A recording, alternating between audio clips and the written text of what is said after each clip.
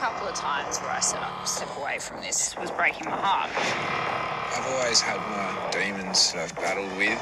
Like a determination to self-destruct. Why do we do this again? There's a huge fear of not coming home to my family and not being there for my kids. I really don't want to have those thoughts going through my head while I'm trying to do what I do. I really wish we would stop making movies about those dudes, worshiping those dudes who are just selfish pricks who will not question their need to dominate, because that's actually at the root of that. There's two things going on with men like that. And being a climber myself, having worked in outdoor adventure for a lot of my 20s, watched two different people die right in front of me on the river because of men. Somebody who chased adrenaline the same way these men chase adrenaline. It's an addiction. And we need to start looking at it like that, because the way that we talk about these like explorers and stuff, without at the same time criticizing how reckless and unbelievably selfish they are and how much they exploit the women in their lives in particular, it is so irresponsible and is perpetuating not only patriarchy, but white supremacy culture and the colonizer mindset, and how this man, this is nothing against him.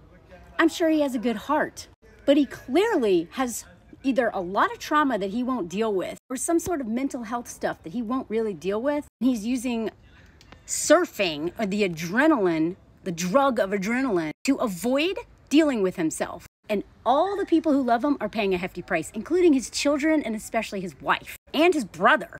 Chases him around, picking him up and saving his butt whenever he insists on another big wave. I talk a lot on here about so many men.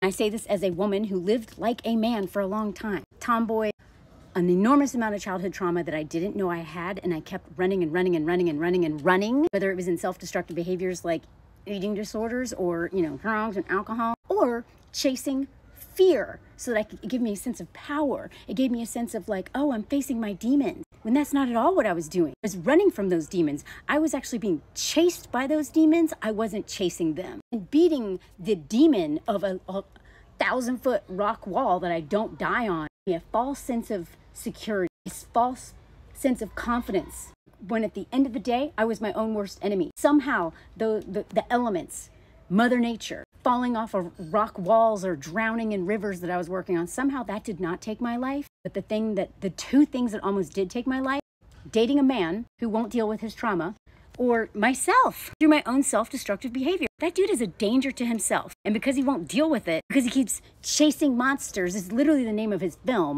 everyone who loves him pays a hefty price. It is so hard to love somebody who is self-destructive. And anybody who's ever loved an addict knows this.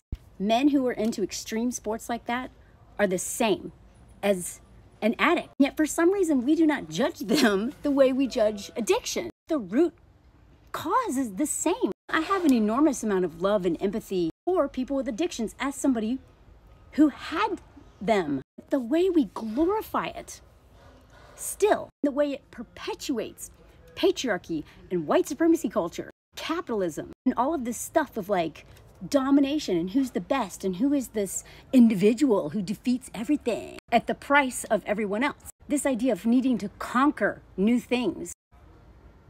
Does it occur to these men that needing to conquer and discover new things might be the colonial mindset and also be rooted in their own misogyny? I want you to look at the way this man talks about the ocean, and I want you to replace it with woman. So just this one interview alone was about this guy and his movie that came out that was about him, that did not at all deep dive into why he does this, but rather almost glorified it and then, showed a little bit of the impact it has on the people who love him. Not even. Because the thing is that when these men get injured, and they will, it's almost always women who will be taking care of them till the day they die, if they don't die doing the thing they love. It is going to be women, their mothers, their wives, their girlfriends, their daughters, their sisters. It is never men. Okay, not never, but usually it's not men who have to pick up the pieces of these men's recklessness and selfishness and need to conquer things. In this case, Mother Nature. And all of it, again, is rooted in their refusal to really go in, look at themselves, question themselves. Not only any trauma, any of their past, any of their own feelings, but also white supremacy culture. The thing that makes them need to be number one. at the expense of everybody. The need to be able to do something just because, but without a good reason. To go explore things because that's their right. It's their God-given right as a white man. To just go find things and discover things instead of just leaving things alone. All of that, in my opinion, is rooted in running. Literally anything to avoid yourself. And men who do this leave so much wreckage in their past. The same way addicts do. Feeling dead inside, they turn to substances. Feeling dead inside, he goes to the ocean. And then when he almost dies, his wife and his kids and his dad, his family, his whole family is traumatized and has to nurse him back to health. But okay, we're supposed to worship this man. God, a man torn between his innate primal desire to explore the vast unknown of the unridden. I want y'all to really make a connection between like purity culture, virginity, dominating women / mother nature, which is another reason why we are in this hellhole that we're in, because part of white supremacy culture is dominating nature, which is why the world is burning. So you really, part of the personal work that we have to do is also seeing how this affects our mindset and how absolutely self-destructive it is and as destructive it is to the whole world. He admits that he's down to a few of his 9 lives. I know that feeling.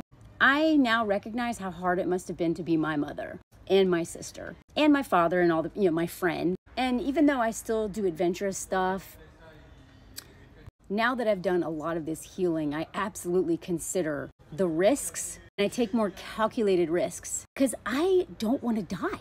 I don't want to die. And these guys want to die. They're not afraid of death. What they're also not afraid of is all of the trauma they're going to cause other people if they die. Men like this do not need to be having children or marrying anybody. And yet they always do. They always do. Because they know if they get injured, they're screwed. And they want their cake and eat it too. You can't do both. You can't be a lone wolf, reckless, selfish, gone all the time, and call yourself a father. But you shun convention. No, that's not what he's doing. I understand. I like the rebellious mindset, right? I'm not against like not conforming. This dude and so many climbers and outdoor folks think that it's like they're not conforming, that we're rebels. We're not rebels. I'm all about fighting the man. But this man isn't fighting the man. He's literally the epitome of the man. Selfish, entitled, reckless, doesn't care about his community at all. Individualist mindset, like, dude, you are the man. He's always wanting to push that further, the more remote, the more dangerous. I felt so much more free out there than on land. Dude, you are not the Little Mermaid. You do not come from the ocean. Whatever reason you cannot be at home within your own body, within your own mind, and even on land, you should question that. And so some of his friends say that, he's special. He can decipher the code, which is figure out how waves work so he can conquer them. He's like, yeah, when I'm out there, I'm like, why am I here again? Why am I doing this? Doesn't really seem to question that enough. You're just looking at too many things that want to eat you up and kill you. You're trying to synchronize with the ocean, trying to gel with the natural element, that raw power of the ocean. Y'all, this to me is so much rooted in being jealous of women, being people with uteruses giving are responsible for life. Men are so jealous. They feel so obsolete. So they're constantly out trying to dominate women by being players, by, being the head of household as the king baby, or dominate Mother Nature. Feel powerful and strong. So he chose the lone wolf life instead of the competitive surfing circuit. He wanted to be special. Basically, when he's not surfing, he's self-destructive. His family worries about that, so they don't say don't surf because they know he's going to get back into addiction if he doesn't surf. But surfing is an addiction. I mean, tell me this is not as dangerous as drinking and drugs. But the irony is that he calls it facing monster. You're not facing Jack. You are running from monsters. We're supposed to worship you because you put yourself in danger, almost died, and now you get to be a hero. Or not dying from the thing that you almost caused. Do you know? This need to be a hero is such a big part of a lot of these outdoorsy men. Life is just so easy to them, especially if they don't face racism, sexism, ableism, and all this other stuff. It's just so easy for them to create danger. They can survive and be a hero of their own actions. Then feel like they conquered Mother Nature. Let me know if y'all want a part 2 because I'm not done.